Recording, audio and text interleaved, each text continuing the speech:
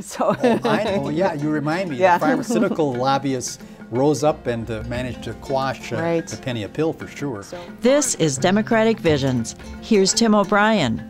We are very pleased to welcome back Laurie Pryor. Laurie represents parts of Eden Prairie and Minnetonka, which is House Seat 48A. Is that correct? that is correct. So you've been through the grind before. You campaigned 2 years ago and you won. What brings you back to the process? Because it's an excruciating process, isn't it, Laurie? It is. I'm back at it, I guess, because I know that there's work that needs to get done. We had some good legislation that was proposed in these last 2 years, but we didn't get a chance to vote on it. And it's legislation that has broad public support. Now, can I interrupt Sure. there? Because the reason that you didn't get a chance to vote on it is because the Republicans, as a matter of strategy, folded that into a 900-plus bill, Right. 900-page bill. That was it. And they came to the floor at 12:30 at night.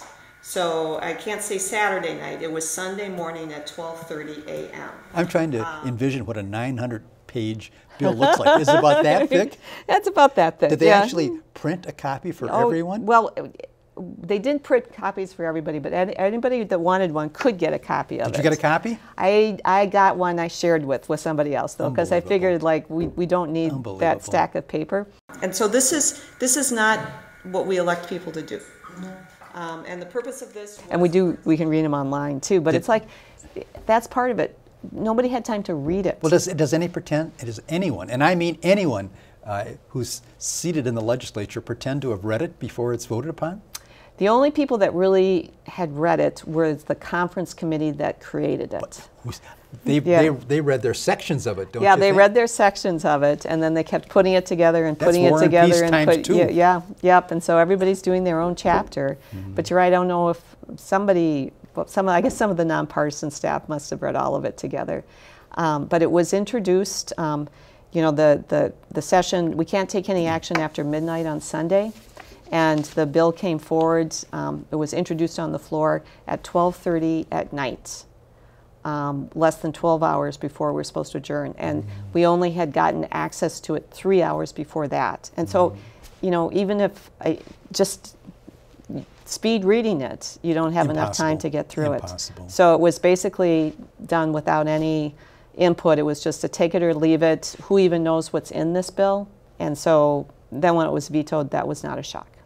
I want to take a step back and take a little bit bigger picture look. Right now, the Republicans are in control of the legislature. The House is up for election. 11 seats turnover puts the Democrats in control of the legislature. That's vitally important because now, if the Democrats do that, they can bring up these particular bills for up or down vote. We don't, you know, if they pass, great. If they don't pass, at least people have had an opportunity to vote. To take a vote. And people will know where their representative stands if we can take a vote. I almost fell off my chair when I was reading that the Speaker of the House, the Republican, was quoted as saying he's not going to put any gun measure before the body that has not been approved by the NRA. Now, that is almost incomprehensible to me. Was that something that came as a surprise to you, or were you aware of that? You know, it wasn't a surprise, really, because certainly when you're in that environment, you understand how much of it is election year politics. And, you know, there's sometimes a majority party forgets that they're also there to govern and that they're there to answer to the will of the people. And I think that was about just looking forward to the next campaign and not really thinking about what it is that people thought was important and what people want to see brought forward and voted on. I note that the focus of your campaign is on safe and healthy communities going forward. But tell me more specifically what that means. Is gun violence something that fits into that category? It does. And very much so. Tell me what the problem is and what you see as solutions. Right. So I'll start with the gun violence. Yes, please. Because there is some common sense legislation that we can pass. It's been passed in other states and it's made a difference. It saves lives. So one of them is closing the loopholes on background checks. The gun show loophole, they say, because right now someone that is forbidden from getting a gun can go to a gun show, can go to a private seller and still purchase a gun. Out of a trunk? Yeah. Yeah, you know, in the parking lot. So you can just, Wow. so that person that sold the gun isn't breaking any laws by not checking background, a background Because it's not check. required. Right. So the person buying it is breaking a law. The person that's selling it is not breaking a law. I And can understand, just I let understand it that go. 90% of Minnesotans want that Yeah. passed, Yeah. and yet it never came for a vote. And it never came for a vote. Unbelievable. And the another piece of legislation that we talked about that other states have passed is the red flag law, they call it. And it's just when someone is an imminent threat to themselves or others, that someone in that household or a proper authority can go to the courts and order the guns to be taken away. And we know that there are situations where there have been mass shootings and people knew ahead of time that that person was an imminent threat. There's no vehicle, present vehicle for that, huh? Yeah, there's just, it's, you know, there's some recourse for domestic abusers, and the red flag puts a due process in place, and it can make a difference for some of those very dangerous situations when there are guns in the home. I know that there's a lot of really great common sense gun owners out there that are also supporting these measures. Well, it's an issue that has to be addressed, and it appears to me that it's an incumbent upon the Democrats to resume control of the legislature and pass those measures. Yep, yep. So tell me about another issue that is important to you in your focus on safe and healthy communities. Right. Well, another issue, and again, we could have taken a vote on it. I think we would have passed it, but it's to do something about distracted driving. Well, right now you can't text and drive, right? Right. You can't text and drive, but you can do the same thing, pick up a cell phone, look down at your cell phone, be touching your cell phone with one or two hands sometimes. People are doing it, and that's not against the law, to make phone calls with your cell phone. And what this would say is that just like texting, you can't text during driving, you can't be holding a cell phone and making a call when you're driving. So What it's does that called mean? hands-free. So there's been a fair amount of publicity, unfortunately realistic but negative, about the type of care that our seniors and vulnerable adults are getting in healthcare facilities. Do you have any ideas along those lines as to how that could be addressed and improved? Right. So just like you said earlier about that big nearly 1,000-page bill, there were some provisions that would have addressed protecting the issues that we need to protect our seniors in care facilities. But I think we also needed to go beyond what was in that bill and just make sure that we do have the protection in place, that we do have the licensing in place and the inspections in place, where we can make sure that every facility where vulnerable adults and seniors are living, that they are really qualified to provide the care that they are. Are there facilities that are not licensed that are operating at this present time? Well, there's this new field where you have assisted living. You know, it's not a nursing home, but these other kind of living arrangements that seniors are moving into. It hasn't been around for as long, so it hasn't had the scrutiny that right now our nursing facilities would. Okay. And I want to now turn, Laurie, if I could, to what I consider to be the fourth cornerstone of your plan to keep our communities healthy and safe, and that is the opioid epidemic. And I understand from statistics, I guess these might be the latest statistics, that approaching 400 Minnesotans died in 2016 from opioid overdoses. Right, right. What can we do about that? Well, there's, we start with the idea of preventing the addictions in the beginning, and we know that there's been this history of drug companies promoting their drugs and saying they're not habit forming, they're not addicting. Well, we can sue the heck out of them. Yeah, well, and that's, I think that's some states are working on that.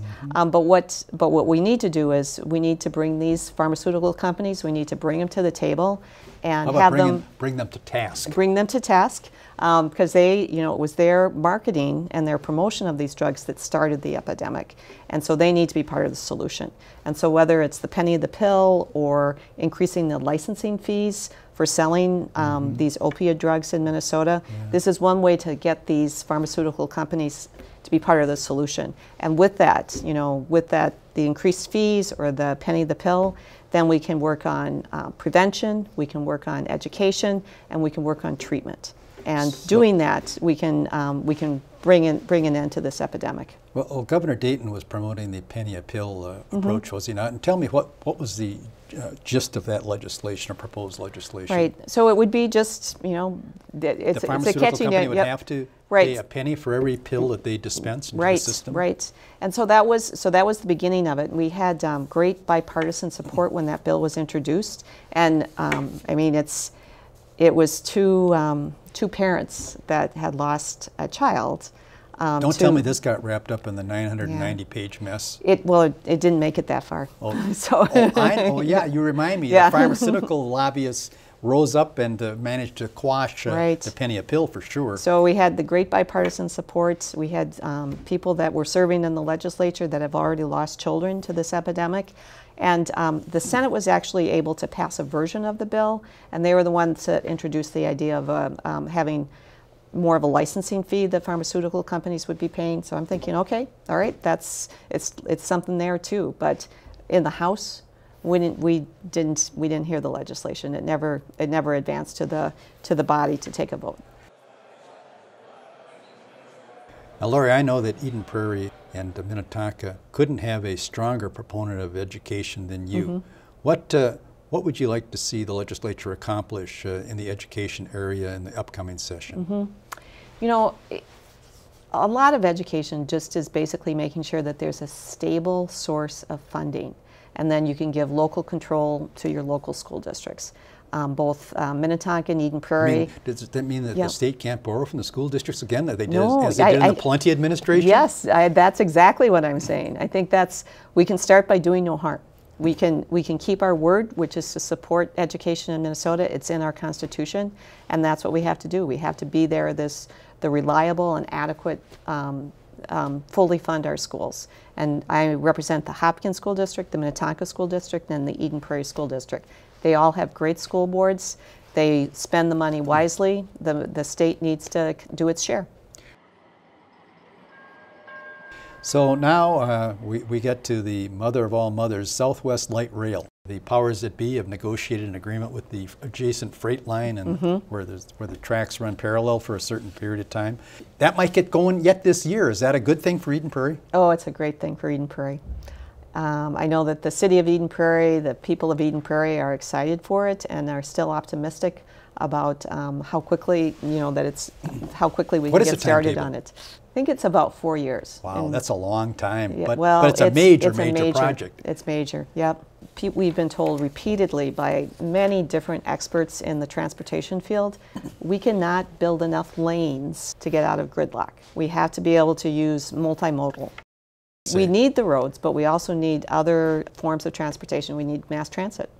Well, you've done a heck of a job in your capacity of representing 48A, but I know you are still out there going door to door to door. What are you learning from the people that you're talking to? There's some anxiety out there. Why is that? I think it's the anxiety over... It filters down from Washington? Yes, it's kind of the political climate right now. And so I think that's one good thing why I'm glad that I'm out, because at least of all the people that are representing them, here's somebody that they can talk to and talk to face to face. I want to thank you for your upcoming election, but we also got to get those 11 other seats in place. So I'd like to see you sitting in the majority come Election Day in November. Thanks for stopping by. Oh, thank you. Thanks, Tim. Democratic Visions is handcrafted by volunteers from Eden Prairie, Hopkins, Edina, Minnetonka, and Bloomington. Watch us on select cable systems and on our YouTube channel. This is Carol Sundstrom.